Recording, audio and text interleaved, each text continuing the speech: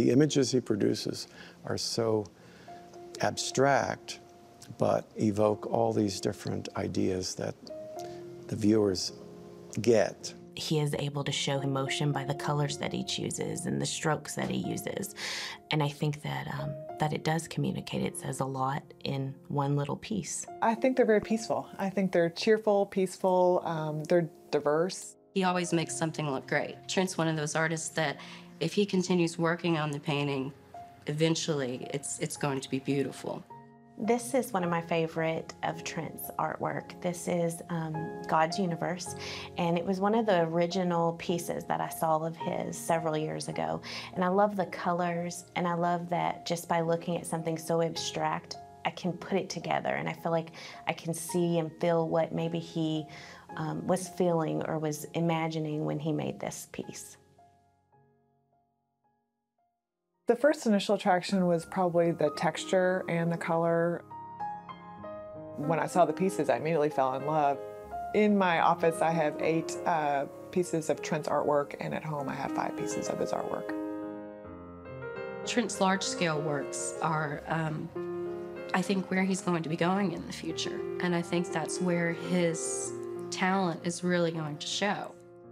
Trent comes to Small Town Gallery and works in his studio about 2 times a week. And each day that he comes, he stays about 2 hours. He's a real process-oriented artist.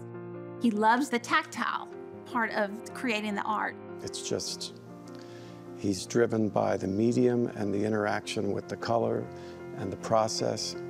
And I just enjoy watching someone get that intensely involved in their production process. It's just a beautiful moment of connecting the human creativity with the medium.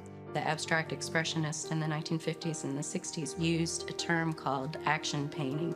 Instead of just using a hand and a wrist, like most artists will do, an action painter such as Trent will use his whole body, sometimes leaning all the way over, sometimes reaching all the way up and then all the way down. These actions can still be seen after the painting is done. It's easy to do a small abstract, but when you try to do what's called an all-over painting in the terms of abstract expressionism, an all-over painting where equal attention is given to every single part of the painting from canvas edge to canvas edge, which is difficult. It is very difficult to take maybe 5 or 6 colors and place them all consistently on such a large piece of canvas. When he makes repetitive strokes, like a circle, for example, there is no artist that I know that can match the precision of his strokes.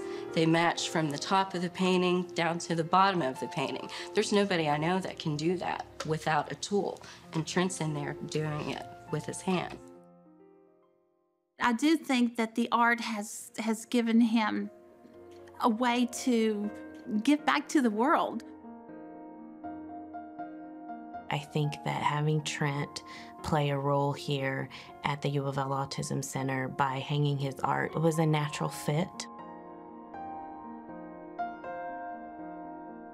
Autism is a neurodevelopmental disability. We know that it affects all races, all economic backgrounds. It does affect boys more than girls. We know that the classic characteristics are a decrease of social interaction and communication, but it is a spectrum disorder, so every individual on the spectrum is different. So many families that begin the autism journey are looking for hope. They're looking to answer questions of where will my child be? How will we handle reaching adulthood? Trent is able to live independently, and he's able to support himself through his art. And I think seeing everything that Trent has accomplished does give them hope.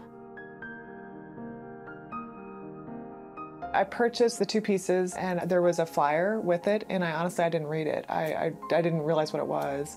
And then, several months went by, and I actually read what it was. I just came across it again, And I was just blown away by his story. I thought it was, fantastic and phenomenal. And I really was encouraged by his work. And I just felt that it was just a neat opportunity for me to have some great artwork and to support him as well.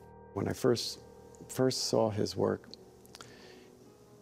I had no idea of his background, but I just was impressed by the imagery that he creates. It is an inspiration to all of us to walk through our halls and to see Trent's artwork. I walk by certain ones and I know that's one of my favorites. I have about 4 that are my favorite here, so. Trent is driven to paint, and he gets a lot out of it. I think he gets a lot out of being able to come to the studio and be in a place that is his. Going to art shows, meeting people, talking to other artists. It's really been a great experience for him.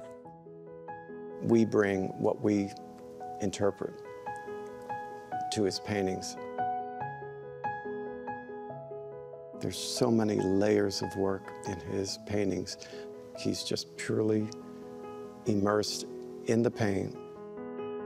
I wish success for him. I want him to continue to sell so that he can continue to create and be who he is, be the great artist that he is. I'm so proud of him. His mother has kept me in the loop of what he's accomplished, which I find just amazing. I can tell you from my patients when they're walking through it and they want to stop and see all of his artwork, and we all have busy lives and busy schedules, I can only envision that he's going to continue to sell, and really become not just Kentucky known or Louisville known, but nationwide known. So I'm excited for him.